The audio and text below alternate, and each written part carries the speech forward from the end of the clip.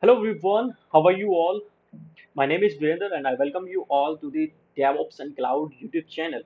So before starting the video, I want you to all that please subscribe our channel and do join our WhatsApp and Telegram channel as well. From the given QR code as well as in the description, you will find the link to join our WhatsApp group and our Telegram group. So hey, I hope you all are fine and doing great in your job or in your career or in your studies.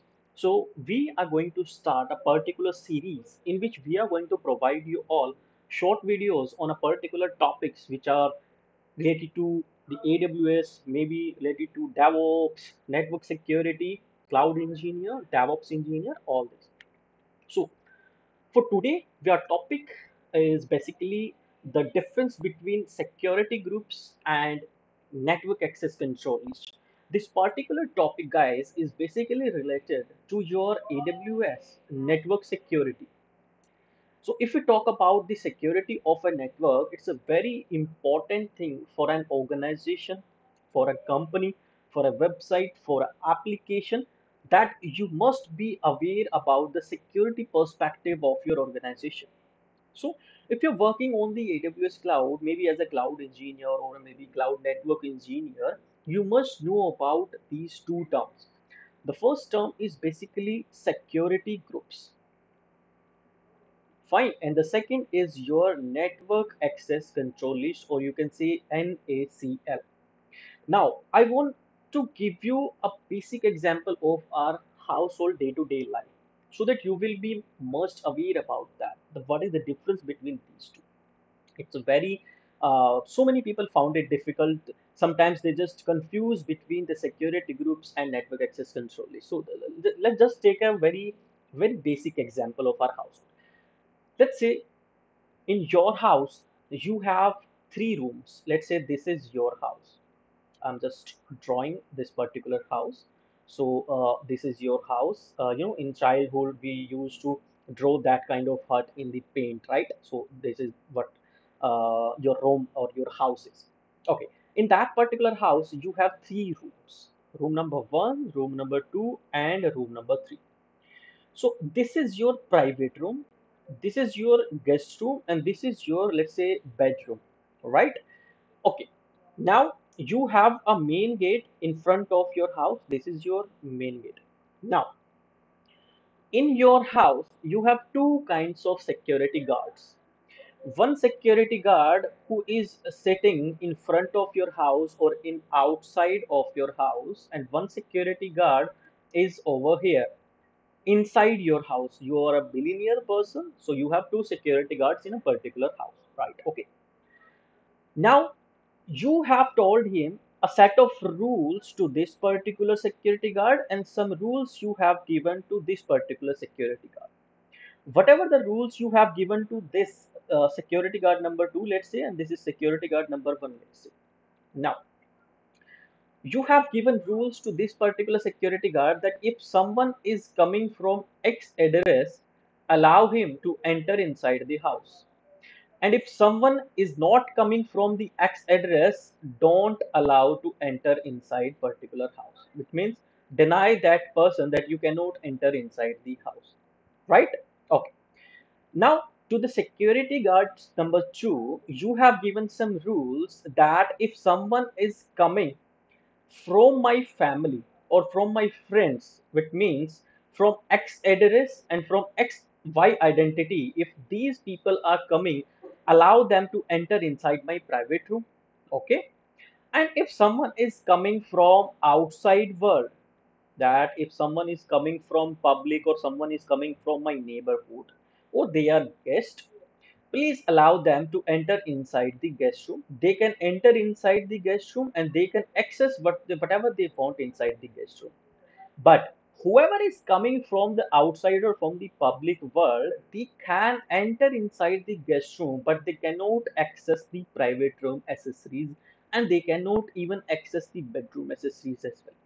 So you have applied a set of rules to that particular security guard that you must allow these kind of peoples and you must allow these kind of peoples to that particular places.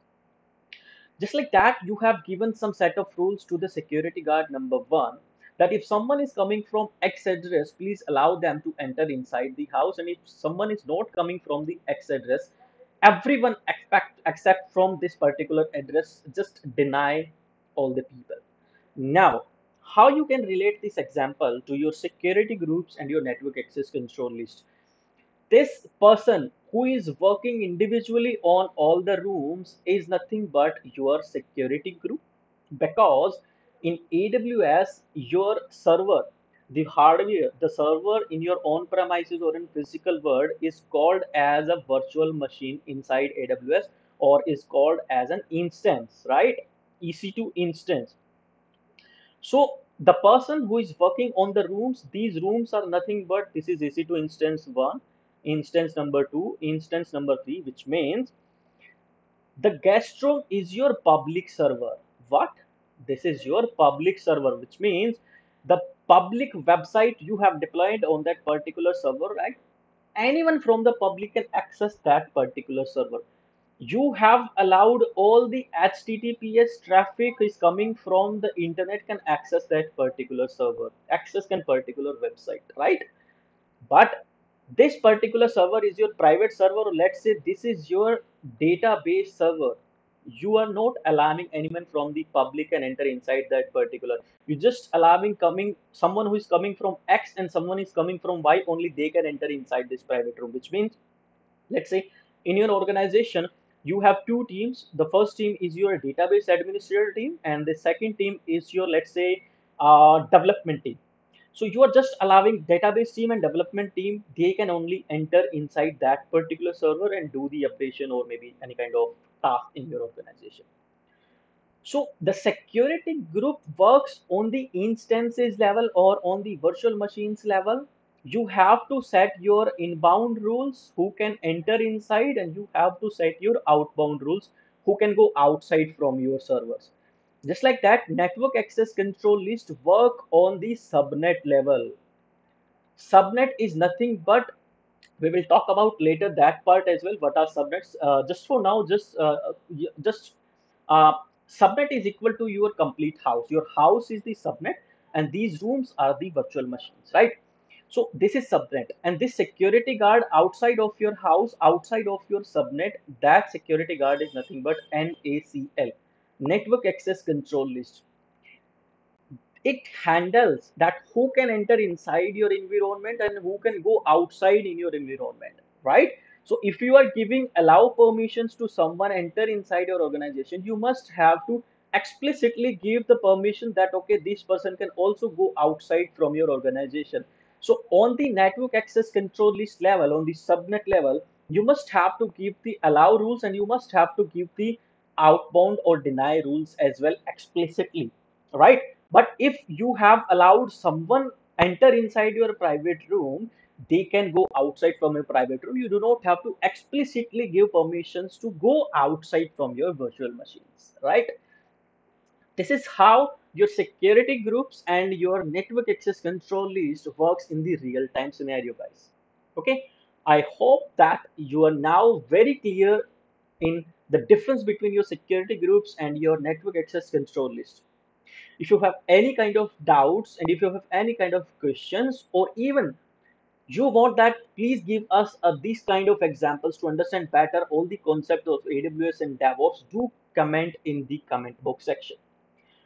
I will wait for your comments, I will wait for your suggestions, and do let me know how you feel now between the security groups and network access control list. Are you now very much comfortable on this or not? We will meet you in the next video. Till then, take care. Bye bye. Thank you so much.